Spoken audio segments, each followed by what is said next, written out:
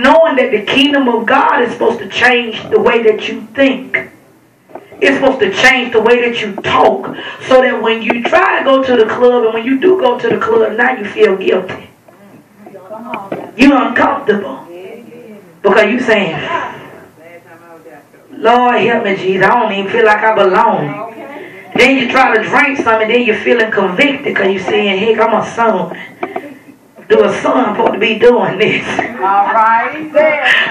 Then you're sitting up there doing all this stuff. Am I acting like a saved woman? No. I'm good. Let me sit down. See, that's your indication you don't belong there no more. He said, because I'm trying to show you which one you gonna be, a bastard or a son. All right. Say it now, Pastor. He said, because you don't got, if you don't got so comfortable, you don't feel no conviction. You cussing somebody out, you don't feel no conviction. You still a bastard. All right. With your church going self. Reading the Bible, going to Bible study. I'll be ashamed to say I go to Bible study and still cussing folks out. Now I understand if a little slip out. But don't have too many slips out. Cause you know, I ain't there yet. You've been saying that 2 years, stop lying. It don't take 2 years to stop cussing. Amen. Then when the pastor asks you, baby, what you doing to stop cussing? See, won't hear nothing. Cause you ain't trying. All right. You still want to be a bastard. Oh. And that's what he's showing you. You got to change what you're doing. And God's saying you got to stop trying to make other people change because you change. All right. You the one that gave the Lord your hand. You the one that told the Lord, I'm ready to come out of darkness into light. You the one that got to stop being around the same people who you used to hang around with. Now you got to find some people who doing stuff that you don't do. So if I know I don't know the word, I'm going to be around a sister who know the word. Amen. Because you know what they're going to do? They're going to convict the heck out of me. Everything she talking about the scripture. I'm saying, what is she talking about? It's going to make me study. Amen. Because I'm going to understand I can't be hanging around the women of God and they ain't got nothing to talk about. Ooh, girl, God showed me this and this and this from Bible study. And you sitting up there, what they talking about? The Greek and the Hebrew? What is that? So you don't know what they talking about. Because you still got a word of mindset. Now you got to come in and you got to conform. Conforming, let him change you. So now you got to put in some effort. Say you got the word. I got the word. Stop thinking church is easy. Church is not special aid. All right now. Say it, Pastor. You think just because you came in here, you going to automatically be anointed. You lying to yourself. Say it, Pastor. Work. This is when you got to do your part. You got to sit down and learn how to read that Bible, study, get out your dictionary, get out your concordance, and you got to begin to do your part. That's right. It ain't going to just come to you, just to be coming to you. Amen. Let's turn to Matthew 3. So God is saying we're walking into sonship. Say sonship.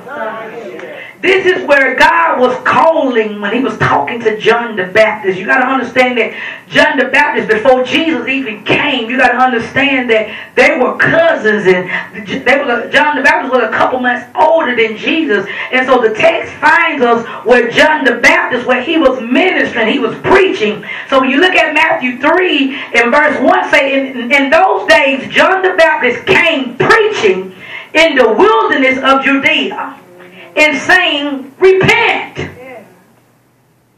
for the kingdom of heaven is at hand. I want to stop right there. When he said repent, repent doesn't just mean I'm sorry. Repent means if I'm going this way and I tell God I repent from lying, that means now I'm turning to a whole nother direction. Now I'm going this way. Because when you repent, that means I'm going to change the way I think about the situation. like that, God. I just got out of his bed. I repent. Don't you repent when you know you're going to go get back in there. All right now. Say it now. Say it, Pastor. Preach it now. Step on the stone. Don't you say repent, because when you say I'm repenting, you telling him I'm going to change my mind. When I get out of bed this time, I ain't going back. I'm going to a different direction. So that means after I repent, now I'm going to think differently. Hear me? I'm going to think differently. So now when I say I'm going to stop lying, Lord, I repent, that means I'm going to think differently now when it comes to lying. I ain't going to lie no more.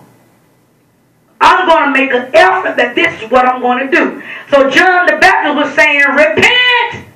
Change the way you think. Change the way that you do things. For the kingdom of heaven. I want to break down that word kingdom. You got to understand, we keep saying the kingdom of God, the kingdom of God. You got to understand, in order for there to be a kingdom, there has to be a king. Right? So the word king is basilis. And the word kingdom is basilia. So when you say I'm in the kingdom of God, you saying you display the characteristics of the king. Y'all hear me? So when I'm going around murmuring and complaining, dismiss, I ain't got time for church today. I just ain't feeling it. You got to ask yourself, what characteristics